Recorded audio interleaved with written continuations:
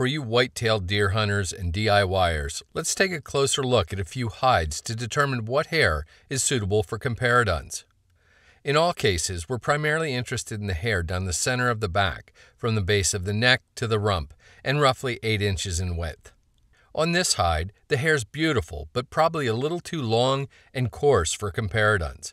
A slip of paper tucked behind a layer of hair tells the story. Long black tips that aren't especially hollow won't flare enough to produce a good wing. A hide from another deer shows uneven coloration in tips, also not great for Comparaduns. The sample has a tremendous amount of fluff between the hairs as well, which can cause problems. This skin is from a younger deer, and its hair is much finer than that of the previous 2 hides, which is good. You can really see the difference comparing the two. Unfortunately, both its coloration and tips are very uneven and therefore unacceptable for Comparaduns.